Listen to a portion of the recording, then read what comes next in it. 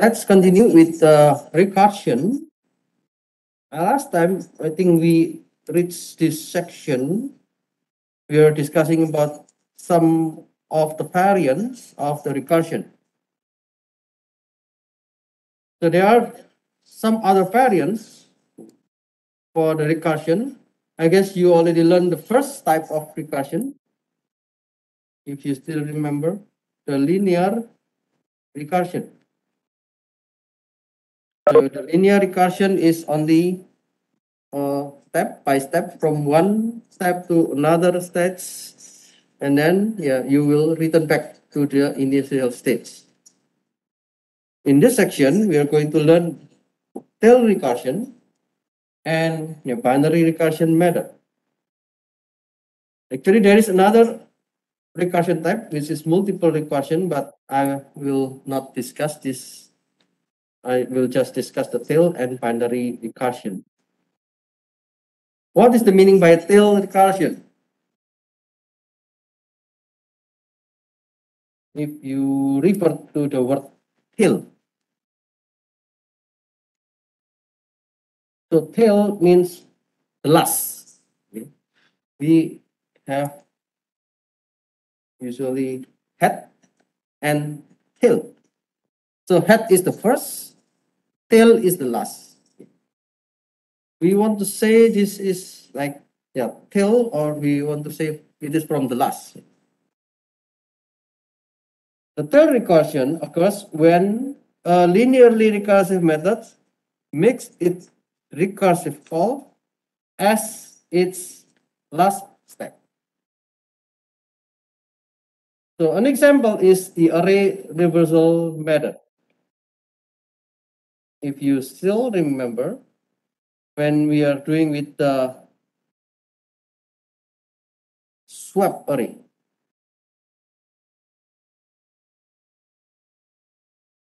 okay, if you still remember what I explained about this one, if we have a kind of list, okay, if we have a like number 2, 3, 5, 4, 6, for example. So I want to swap. Okay. I want to swap. So the result at the end will be 6, 4, 5, and then 3, and then 2. So I want to swap, and the final result should be like this one. How will you do with the algorithm? What kind of algorithm that you can use is one of them is the reverse array. So you can give the position of I, and you can give the position of j, and then you can do the swap like what we already learned before, as long as I is less than j. So if it is the index 0, 1, 2, 3, 4. If I is less than j, 0 less than 4, then you will do swapping. And then it will go like 1 and 3, and then you do swapping. If it is already in 2, 2 and 2, 2 is not less than 2, then we stop. So this reversing array, we call this is using the linear recursion.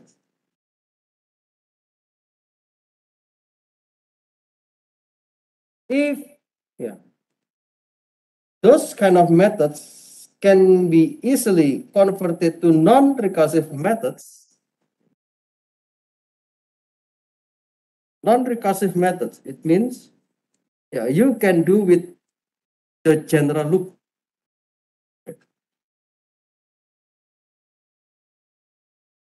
For example, when you do the factorial method is available with the general loop. You can do with loop function, but you can make with the recursion method. Then if we are doing with the iterative reverse array, the input is an array and it is a non-negative integer in this I and j. And the output is the reversal of the element A starting at index I and ending at index J. So what you can do here is, now I'm not using the recursion, but I can convert it to while loop. While I is less than J. Then do swap I plus 1 and then J will be minus 1. So this method is similar with what we already did before. So if I is less than J, then swap. And then do the reverse array, the index A and then I plus 1 and then J minus 1. Okay. So the idea is the same. Therefore, if you can make this kind of recursion into this non-recursive methods, mostly we call this is the tail recursion. Okay. Not all this kind of problems can be converted to the loop function, but some of them can be converted. And we call this is the variant of the tail recursion. There is another kind of recursion method. We call it binary. We have the binary recursion methods. It is a method wherever there are two recursive calls for each non-base case. I think you remember non-base. In every recursion, we will have a base case. So if we have non-base case, it means it will be still repetitive until you reach the base. There is a problem here. Add all the numbers in an integer array A. For example, like this array. When I want to do the addition, sum, okay, I want to sum all this number, but what I want to do is not a linear sum. The linear sum is adding all those numbers from index 0, index 1, index 2, index 3, index 4. So it is just linear. But now I'm going to use the binary sum. The binary sum is similar to what you already learned about the binary search.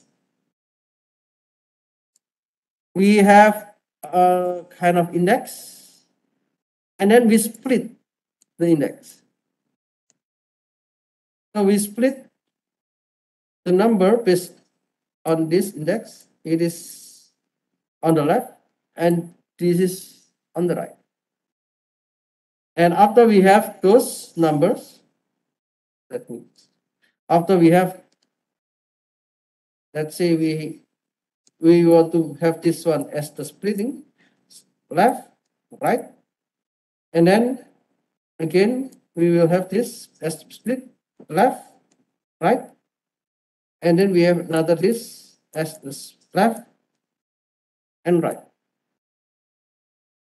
So we have like this one. From 0 until 8, we split 2.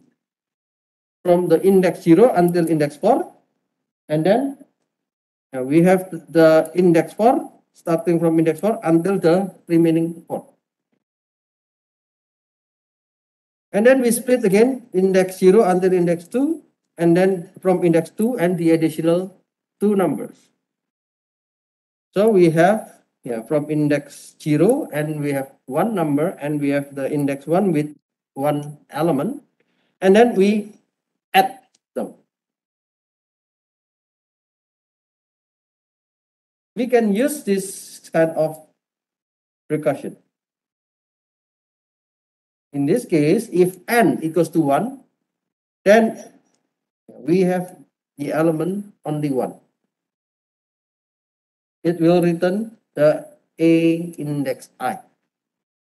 But if not, we will do the binary sum where A is in the index I and N is divided by 2.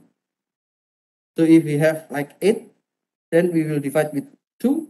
Then here we have 4 on the left. And then we want to have I plus N divided by 2.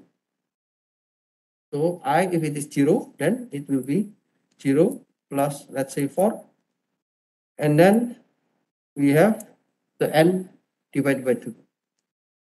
It means the additional index that we want to check after the middle index. We know that this is recursion, so we will return back to the method. Because we have 1 and 2, like this one, we have the left and right. We call this is binary recursion.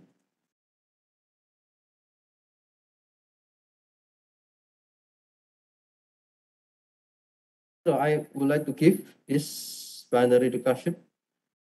First, we split number. Yeah, maybe for easy understanding, I just put the 8 number here. We split the 4 on the left and we split the 4 on the right. And then we split into half again, 2 on the left and 2 on the right on both sides. And then we have 1 on the left, we have 1 on the right.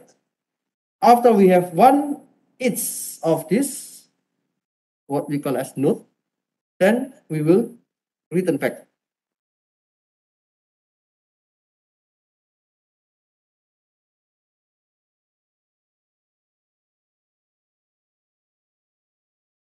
Let's see. Sorry, I forgot to check whether we have this element or not. Let's see the foot.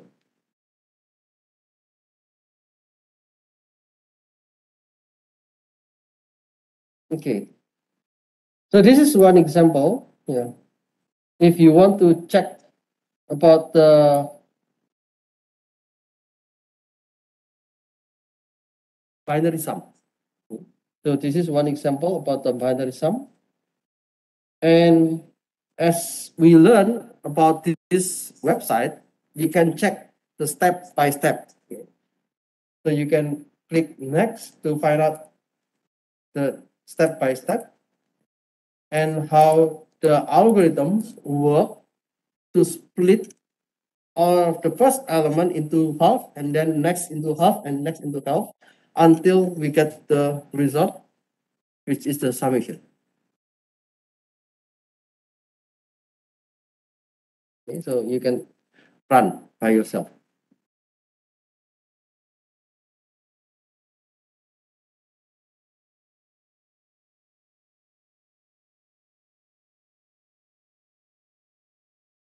On the binary sum, you can apply the descending sort. It is different, okay? When you do the summation, it means you want to add those numbers. Okay, what does it mean by sum? Sum means you want to add the numbers. 2 plus 4 plus 5 plus 7, okay, plus 8 plus 9 plus 12 plus 14. So it is different with sorting problem. Okay, it's different. Now the problem is how we do the summation. If you check later on the sorting problem, yeah, there are some algorithms to do the sorting. And yeah, you can do both ascending or descending, okay, depending on the problem itself. Is it okay?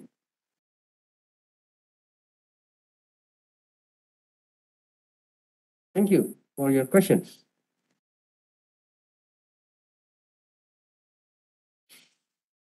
So the binary sum cannot be applied to the descending sort. It's different.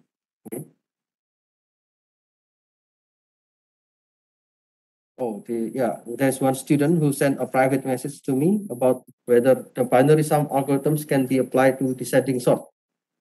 So my answer is it is not available. It's different problem. Okay.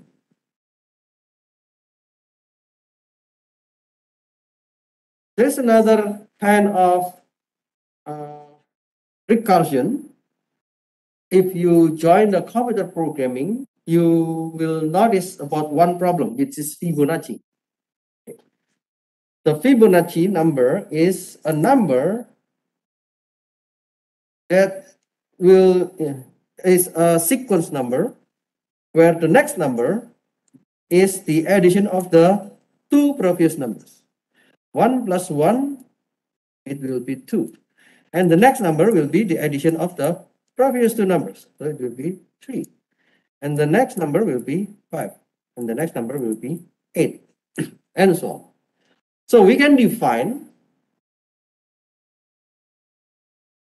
F0, or the starting number is 0, and then the starting next number is 1. So the index 0 is 0 and index 1 is 1.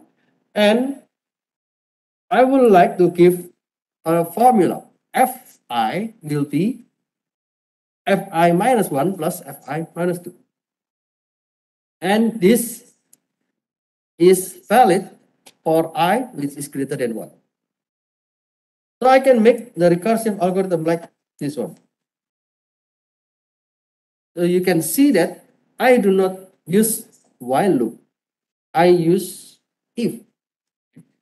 So I hope until now you already understand if and while loop or for loop. Here I have a base. Let's assume the input is non-negative integer k and the output is the k binary Fibonacci number.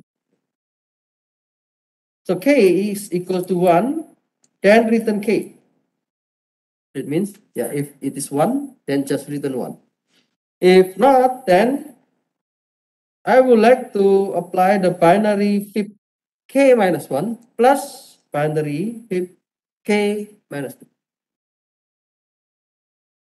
So this is also possible. However,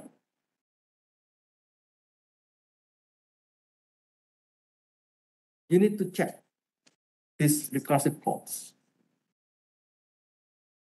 Even though it is possible with the binary recursion methods, but when you do the analysis, when n equals to 0, you will have only one time.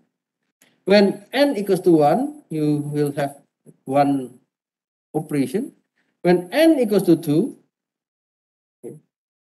so there will be n plus 1 plus n0 plus 1 time. So there might be about 3 operations. When n equals to 3, there might be around n2. N2 is 3 operation, and then plus n1 plus n plus 1. So it might be about 5 operation. And you can check for the remaining numbers. When we have n equals to 8, there is the operation time will reach about 67 operations. What can we see from here? When the nk, you have the k, which is the number of the data that you want to fit into the algorithm, the operation will like double. So approximately here we have 8, and here we have 67. So it's like 8 like multiplied by 8. Okay. So it's like double. Then whenever we have like nk like this one, the problem will be somehow we can put it as the exponential.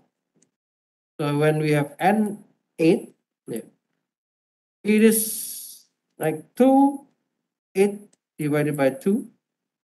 Okay. So it is more than this one. Okay. Then This is the exponential problem.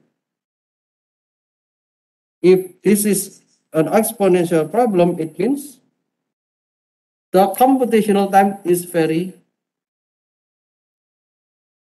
high, is high computational time. So if it is high computational time, then we cannot recommend this kind of mechanism to solve the problems.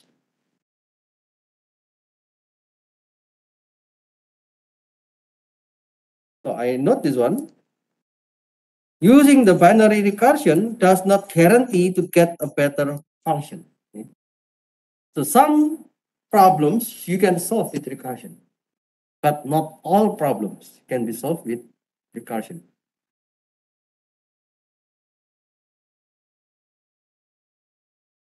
Yeah, if you use the common Fibonacci algorithm, like using the for loop, that might be much better rather than using the binary recursion. So this is an example. I give the linear Fibonacci.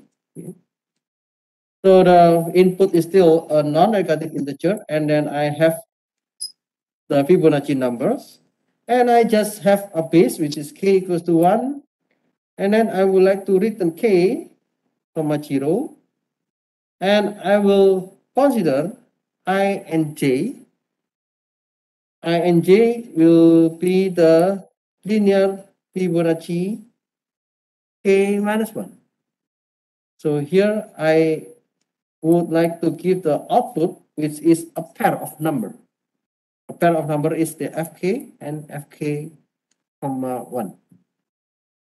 And when I still in the loop, I will not use this but I will do this kind of function. And whenever we run this function, it will return I plus j, comma I.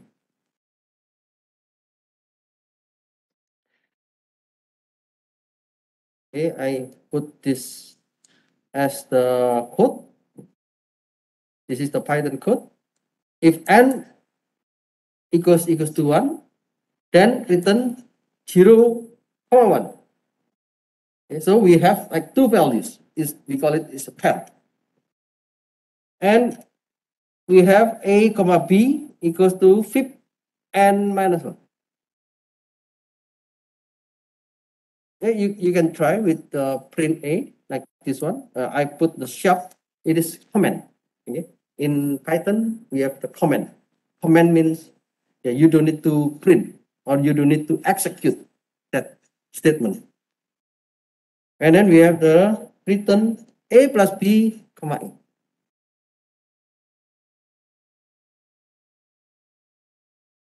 You can try if you want this one. Let's go to the Python tutorial here, and then you can try with this one.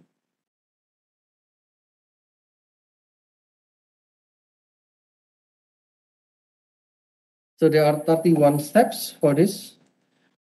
Now I run the fib 6, and then it will go to fib 5. N equals to 1, no. Then a comma b equals to fib n minus 1. And we will go next, which is fib 4. And then if n is not 1, then we will keep reducing until the n equals to 1. When n equals to 1, what will you do is returning 0, comma 1. So 0, comma 1 is the index 0, which is 0, and index 1, which is 1. And then we return the numbers, and we will do this function, return a plus b. A plus b, we know that we have 0 and 1, so it means 0 plus 1. So return 1. A is 0. So it is 1, comma 0. 1 and 0.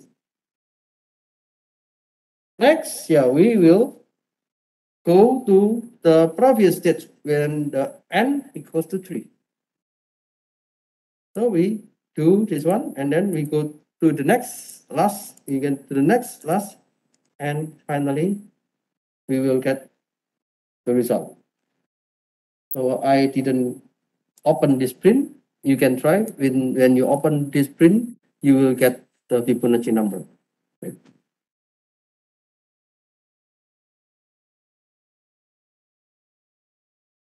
Okay, so the whole concept about recursion you can see from this PowerPoint.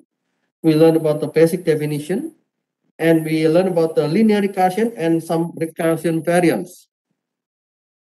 The properties of recursion versus iteration. Okay. Now it is important to see this one.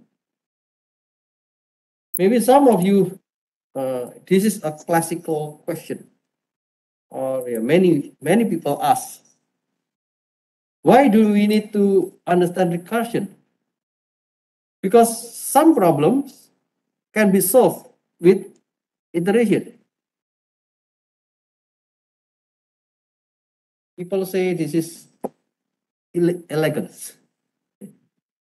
It is easy to understand the code. So in one sense, the code you just use if. Okay. If the base equals to 1, you do something. And then if not, you do other things. So this is, yeah, some people say that it is easier to understand. But it depends on the problem, actually. The performance. Some problems can be solved efficiently using recursion, but others not. Debuggability. Some problems in recursion are difficult to debug when it occurs errors. So if you look into the source code, nowadays there are many people share the code in the GitHub. Some of them is still using recursion. I think the elegance of the recursion or easy to understand is good. But for the performance and the debuggability, I guess iteration is still better. But it's your choice.